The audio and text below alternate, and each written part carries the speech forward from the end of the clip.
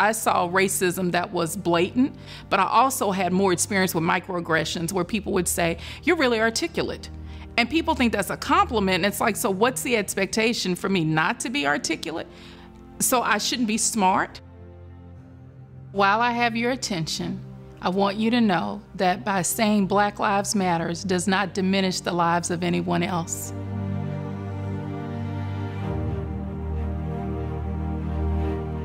I'm Dr. Froswa Booker-Drew, and I'm Vice President of Community Affairs for the State Fair of Texas. I'm so proud to work for a place that, one, recognizes that it wasn't always on the right side of history, but is trying to do something different. And I'm honored to be able every day to work in community in South Dallas, and I spend a lot of time with our nonprofits and helping them find resources. Being able to do that allows me to feel in some way that I'm contributing to the solution.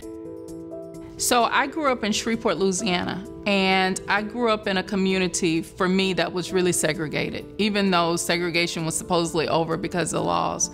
I went to schools where it was so few of us as African Americans, but church was the place for me that I was so grounded and loved in and got support, and it allowed me to see all different types of diversity in my community. I saw Black folks that were teachers and had their own businesses and who were nurses, and so for me, I saw Black possibility even in an environment where outside of that, you didn't always get the opportunity to see it.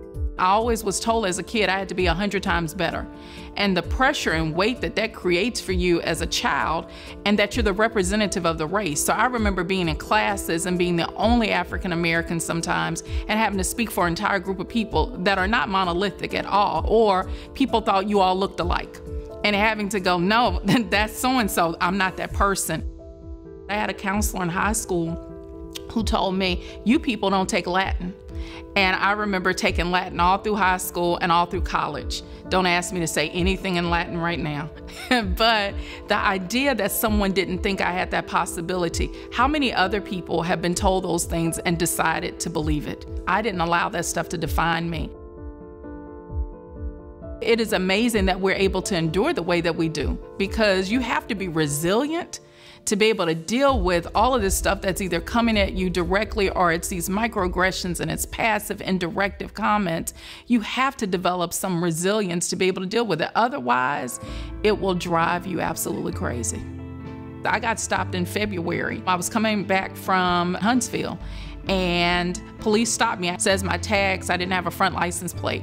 And I respond to that. Well, it's not my car, it's a rental. Well, you know, he goes into this thing, accuses me of drinking alcohol when it was hand sanitizer, questioned me about why I was renting a car. It happened in the same county that Sandra Bland was killed in.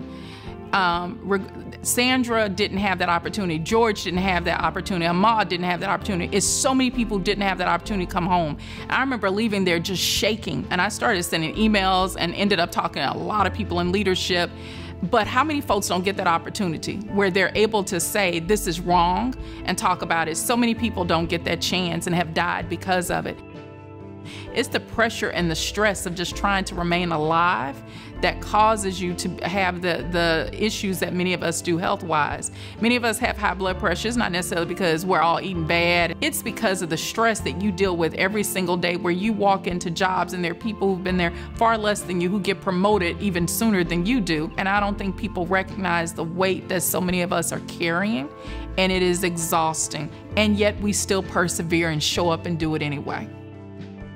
On my Facebook page, I put up a post that was, I said long post alert, and the whole post was for white folks.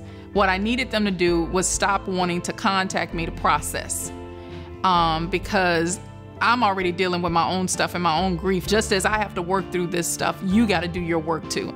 So if you're gonna call and you're one of my white friends and you want to talk to me about what's going on, the first thing you got to do is talk to me about me. It's not about you. And I think for a lot of people, the first thing that they want to do, and I hear this all the time, I want to do something. And mine is, what I need you to do is listen. I just need you to listen and be available. That's one. And then two, I need you to do your work. I need you to start looking at how do you, get educated about it, reading books like White Fragility, and understanding that we are all impacted by racism.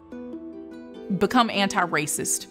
And that would be my thing for folks now in this season is how do you start looking at dismantling systems that have been in place that oppress people that you may be so unaware of. And it's going to take time, and it's going to take you being committed to doing your work. And Black folks have to think about supporting Black businesses, starting businesses, and voting, completing the census. Being involved is so important. You can't legislate, the changes of people's hearts, but what you can do is create policy that does not end up harming us as a community. And then at some point, you got to put your money where your mouth is. So if you're putting your money in a bank that supports mass incarceration, that is supporting things that are not helpful to the Black community, you need to move your funds. Your money is power. So how you're using that is going to be important. What I'm hoping is people persevere. I hope that people don't just do this as a fly by night. I don't believe it will be, because I'm seeing some things that are making me so excited, especially with young people. So we've got to support them and what they're doing, and combine our wisdom and knowledge with the power and the innovation that they have. And together we can make some things happen. So what's next?